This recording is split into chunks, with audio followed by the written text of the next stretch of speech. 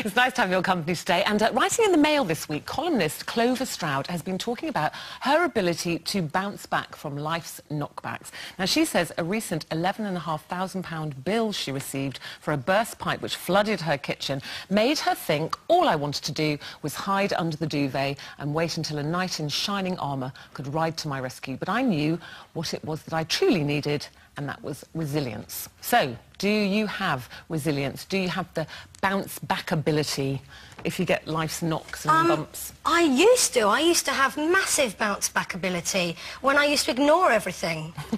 I used to seriously put my head in the sand and not worry about anything and kind of just go like that when real problems happened. And then obviously you can't go through life doing that because that's really immature.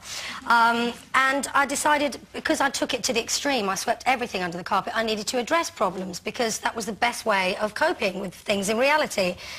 And now I can't cope with anything. And now, I mean, I'll give you an example. My nan has got pneumonia and she's in hospital at the moment, but when she first went in, we had a phone call saying that she was in intensive care, and we, you know, we really thought it was the end of Nan for that day.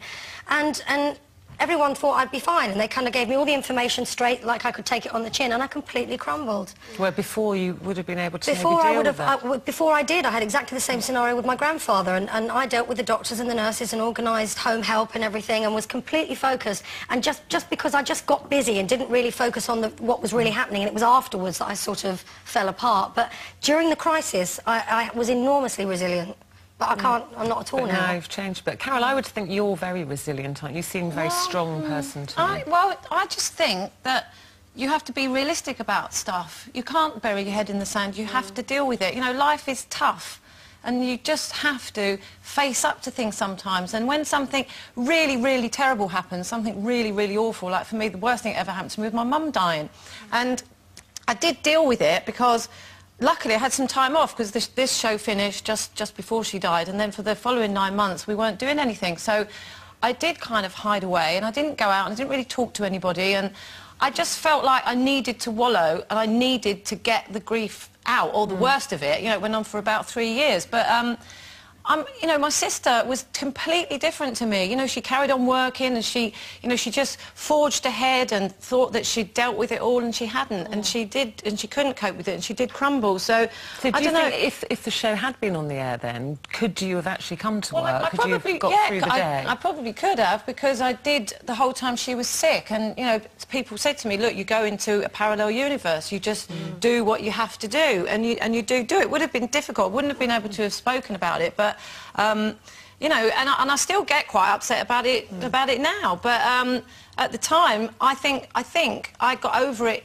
much quicker than my sister, because I did allow myself to really deal with it, think about it, and wallow, and, you know, write about it as well. So I think the thing is, you sometimes don't know how resilient you are until you're put to the test, do you? And I would say that I'm not I don't cope well in stressful situations. I wouldn't put myself in stressful situations or a stressful job, or and yet when my dad got Alzheimer's, which was very stressful for the whole family, I became quite resilient.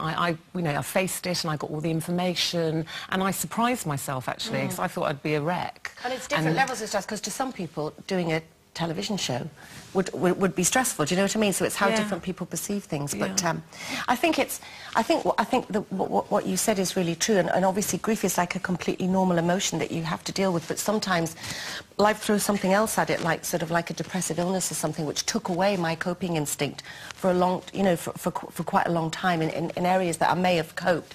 But I found that looking back over my life, which I've been in sort of quite a reflective mood recently, and sort of looking back and actually surprising myself at how resilient that I had been in lots of situations, because I'm somebody that doesn't cope with minor stresses. Like if it's pathetic really, if I go home and I'm really tired and the kitchen's a mess, I can burst into tears in that, even though I'm not exactly the tidiest person in the world. I can actually burst into tears at the fact that my kitchen's a mess. Yeah, and you know, those little everyone things has that tip you over the edge. little things. But one of my main examples is that when Louis, who's now 9, was born, and he was diagnosed with Hirschsprung disease, which is a thing where the nerve endings in the bowel where the nerve endings in the bowel don't form properly. And anyway, it was a long process. But he was seriously ill, and he had 2 near-death experiences.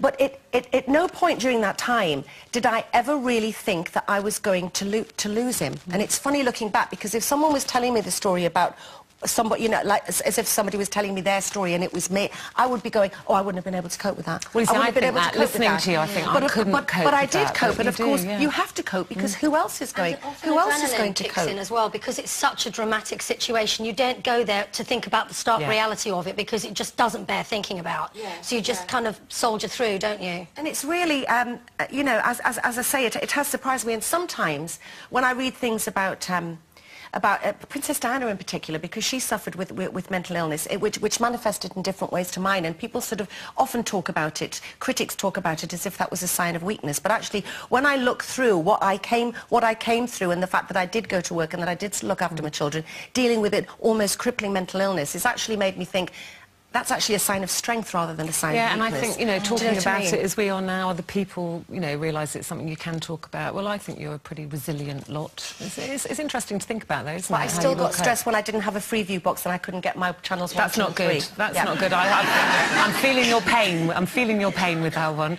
Well, we'd like to